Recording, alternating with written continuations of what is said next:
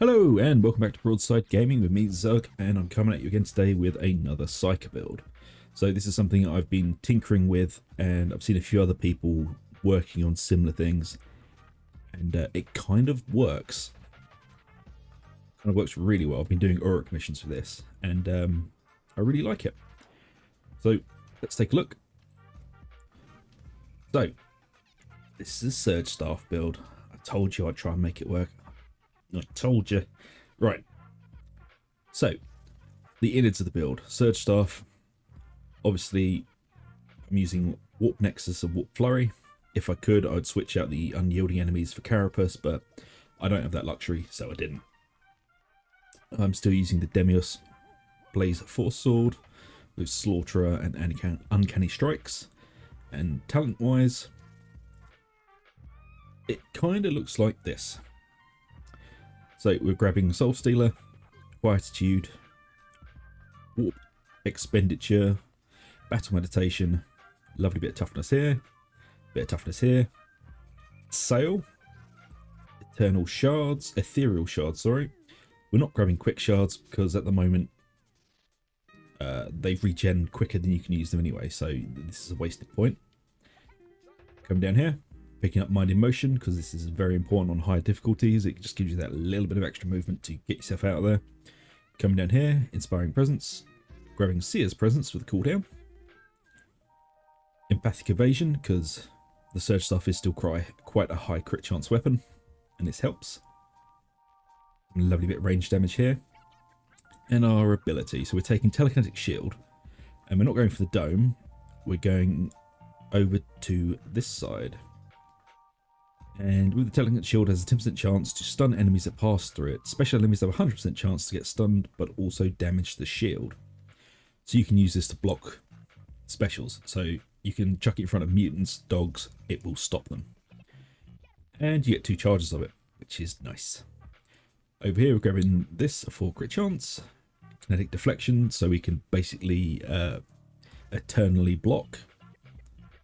And we're taking Puppet Master and coming all the way down here for Warp Siphon, Inner Tranquility, Ethereal Empowerment, Psychic Vampire, sorry, and Warp Battery. So increases all base damage by 4% for each Warp charge. This is just going to be a lovely stacking buff for you, just to keep your damage going. Killing an elite or special enemy gains your Warp charge for 25 seconds, stacking 4 times. It now stacks 6 times. Your next combat ability spends all available warp charges to reduce the cooldown of that combat ability by 7.5 seconds per warp charge. This means you'll be able to drop shields really, really quick. And especially when you need them. These things are absolutely amazing for dropping in choke points, or when you're being surrounded, you can basically drop them.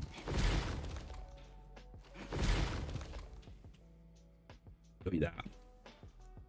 Specials get stuck in them, bullets don't go through them.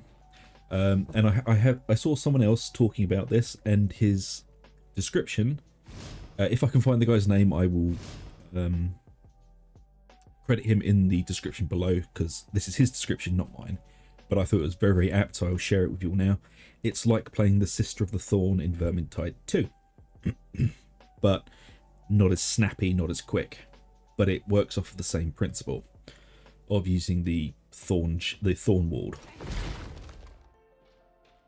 and you'll be dropping this thing in choke points, and it's actually really, really good. The Surge Staff still does a stupid amount of damage, though it does bounce a lot less than it used to. Obviously this is with no warp charges, but it does still really hammer everything. The only downside to this I have found in really tight horde situations, you will start missing like the Void Strike, the Trauma, or the Purge, because you can't really deal with it. You have to rely on your team to deal with it.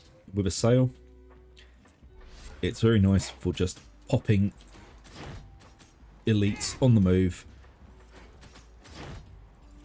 But if you aren't a fan of a Sail, this build can be done with Brain Burst. So you'd literally take the points out of here, put them into Brain Burst, and come down this side. All you'd be losing out on is these two nodes here.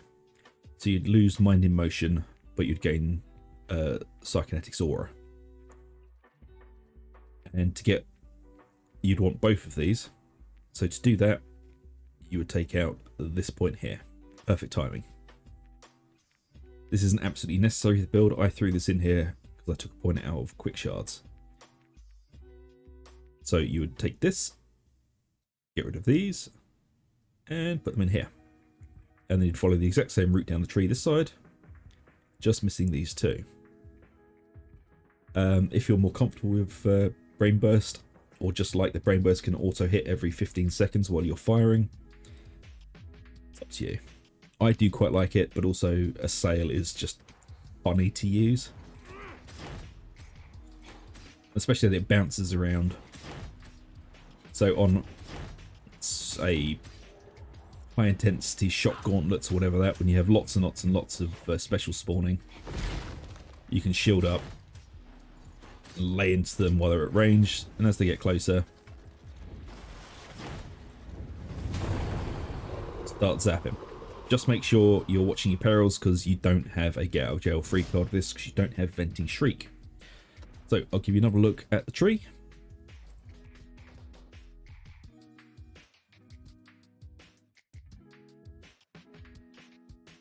There you go. And if you want to see this build in action, watch the last hour of tonight's live stream, which was Thursday's live stream, as I was showcasing this build on there, and you'll see it in action.